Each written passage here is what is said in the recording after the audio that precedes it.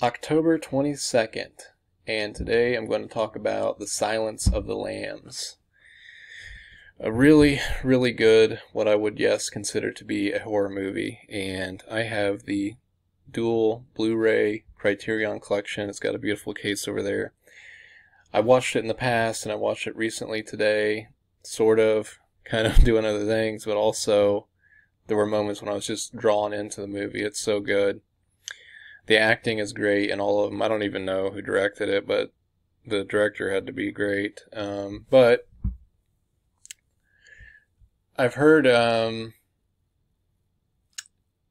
haven't looked into it a lot, but I heard that it like swept the Grammys or something. Apparently it got a lot of Grammys, and I don't know if they wanted to officially call it a horror movie, maybe like a psychological thriller, psychological crime drama or whatever. But I do think that it was marketed as a horror movie, and obviously Hannibal Lecter is like a horror icon. And there's a lot of scary moments in this movie, and there is blood and disturbing stuff.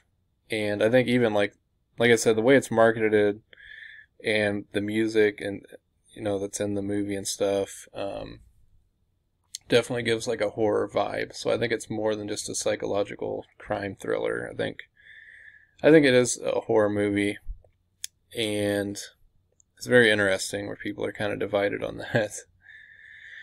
Anyway, yes, Hannibal Lecter is like a serial killer who was a cannibal and ate his victims, and he is locked up. And there's like a rookie investigator or detective or whatever. She's put on this case of this Buffalo Bill guy who's another serial killer on the loose, and he's basically killing women and skinning them and wearing their skin, and he's a real sicko. But she goes to meet Hannibal Lecter, I guess, to give her some kind of insight to find this guy.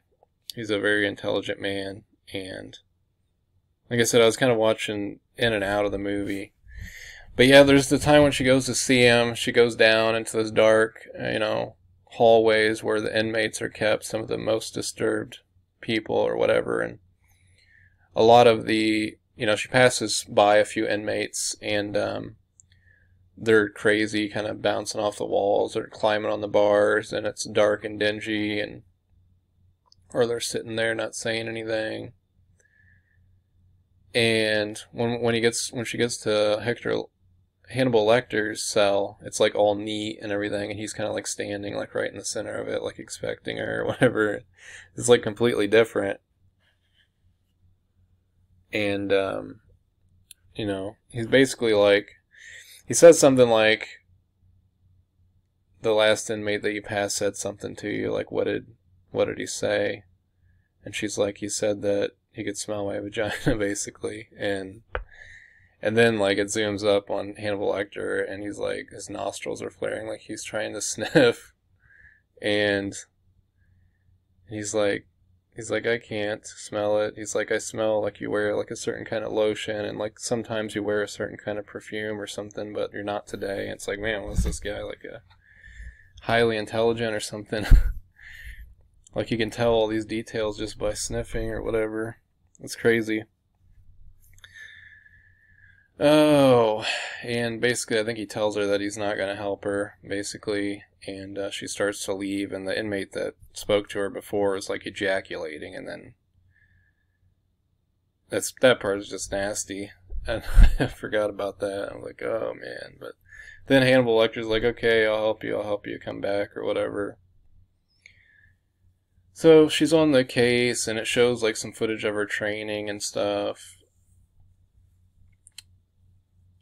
But yeah, he ends up helping her to lead her to the Buffalo Bill guy, who's the same actor that played in Mangler as the detective, as the good guy in Mangler. And so I watched it before, and I didn't know who that Todd Levine or whatever that guy was. And then when I watched the Mangler, it was like he was in the Silence of the Lambs. And now when I watch the Silence of the Lambs again, I'm like, man, he's a really good actor. He really is. Everybody in here's a really good actor. Anthony Hopkins, like the perfect role for him. The Clarice woman, like the actor played the perfect role. Yeah, Yeah, you see how it shows like his face, like a sinister smile and stuff, you know, it's total like horror vibes. And but he leads them to him, but he ends up escaping in brutal fashion. I think he's about to have like his last supper or something, and he ends up like breaking a glass or something and cutting officer or something, I don't remember. But he beats an officer with a nightstick, like brutally. And that's a pretty crazy scene. He's like, hoof, hoof, hoof, just like swinging like. And it shows the officer like all bloodied and stuff, blood all over the floor and everything. He escapes. But basically, like, the climax of the film goes to where she and Jodie Foster, okay, that's the woman that played Clarice, she goes to find Buffalo Bill, and Buffalo Bill already has like another woman trapped in his house, and in his house he has like a giant kind of well that she's down in there, and he has this dog named Precious. He likes to wear like women's clothing and their skin and look in the mirror and stuff and think that he's attractive or whatever. He's totally deranged. But he keeps her down in this well that he's going to kill her later and skin her or whatever. She ends up tricking the dog to getting into the well with her, and so she kind of holds the dog hostage against him. And he's like, you know, let go of the dog or whatever, and she's like, give me a phone or let me out of here or whatever. Kind of trying to use the dog as leverage. She'd been down there for a while. Well, we see a bunch of agents arrive to a house that they think is Buffalo Bill's house, and it looks like there's going to be this big crackdown where they've all got shotguns and they're all ready, and then they ring the doorbell. We see the doorbell ring at his house. He goes to the door, and then Jodie Foster's there, the Clarice woman. And the agents are like at the wrong house, but she's at the right house. She starts asking him these questions and stuff, and she notices that she knows, like, she is at the killer's house. She knows it's him. And she's about ready to draw her gun, and then she does draw her gun on him, and he has a gun in the room around the corner. And he kind of runs, grabs the gun, and runs. And then there's kind of like a chase scene where he's kind of disappeared, but she's going through this house, through these rooms, and it's really horrifying. Just the stuff just the house is creepy. And there's not a whole lot there, maybe. It's just knowing, like, what goes on there. And it's just kind of, like, dark and dingy. And there's, like, clippings of the killings and stuff that he's kept. And there's, like, a mannequin body or something that has, like, some of the skin on there. She finally gets to the girl in the well. And the girl's like, oh, help me, help me. And she's like, I'm going to help you, but, like, I'm going to have to leave this room. And the girl's like, screw you. Like, don't leave me, don't leave me. And she thinks she knows where Buffalo Bill is, behind a door. And it's very intense and eerie. And you can tell that she's kind of nervous. And then, like, he cuts the lights, and he has, like, a night vision goggles on. And then you can see that she's, like, really terrified, like, tripping over things. And you see things from his view, like, in the night vision goggles, and she's, like, swinging the gun around. Doesn't know where anything is, because it's, like, complete darkness. You can see, like, the terrifying look on her face, and you can feel for her, like, you're in that moment. It's very intense. And he's, like, kind of toying with her, like, he's almost, like, reaching out, almost touching her. And then finally he pulls out the gun, and, like, he's going to put it right against her head. And, like, as soon as he clicks, like, she fires her gun. As soon as she hears that noise, her quick reaction, she gets the shot, and she kills him. And then at the end of the movie, basically Hannibal Lecter calls her and, you know, lets her know that basically he knows where she is and stuff, and he's escaped. That's kind of how it ends, but, you know, so it's not a whole lot about Hannibal Lecter. It's more about kind of like the Buffalo Bill guy in the end. But,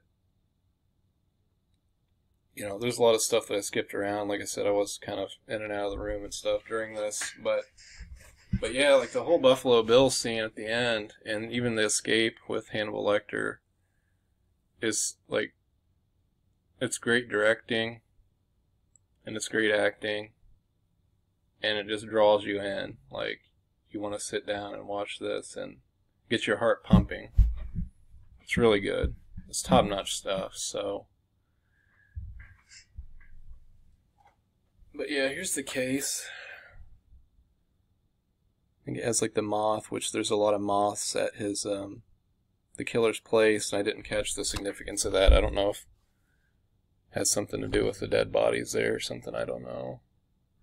It says The Silence of the Lambs, in this chilling adaptation of the best-selling novel by Thomas Harris, the astonishingly versatile director Jonathan Demme, which I don't know what else he did, he crafted a taut psychological thriller. See, they don't even say a horror movie, basically a psychological thriller about an American obsession, serial murder. And yeah, that's the kind of thing about this too, is that there's kind of a sense of realism that these people could be, you know, there are serial killers out there, you know, we've had Ted Bundy and all that, John Wayne Gacy, and Jeffrey Dahmer is kind of like an inspiration probably for the Anthony Hopkins character, but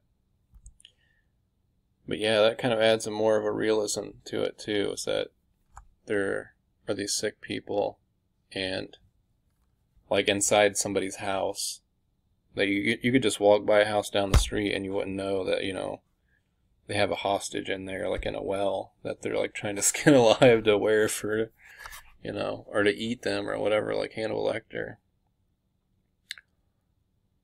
It says, as Clarice Starling, an FBI trainee who enlists the help of the infamous Hannibal, the cannibal Lecter, to gain insight into the mind of another killer, Jodie Foster subverts classic gender dynamics and gives one of the most memorable performances of her career. As her foil, Anthony Hopkins is the archetypical anti-hero, cultured, quick-witted, and savagely murderous, delivering a harrowing portrait of humanity gone terribly wrong, a gripping police procedural, and a disquieting immersion into a twisted psyche. The Silence of the Lambs swept the Academy Awards. Okay, that's, I guess, what it was. For the Best Picture, Director, Screenplay, Actress, and Actor, and remains a cultural touchstone. That's pretty cool. I think it definitely deserves it, and I was really amazed when Criterion came out with this. It does have a little booklet. I haven't looked at the second disc yet, but I haven't really looked at the booklet either, but I'll show you. Hannibal Lecter and Clarice. We got Buffalo Bill. Oops, right there. Pretty awesome. There.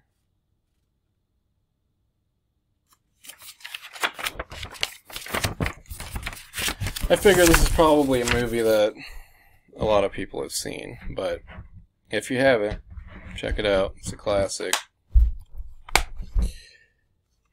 And you know, I've said a lot of movies that would be in my top 10. I don't know if this would be. It probably should be, though.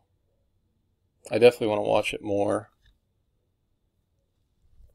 But that's going to be it. So, God bless, guys. See you later.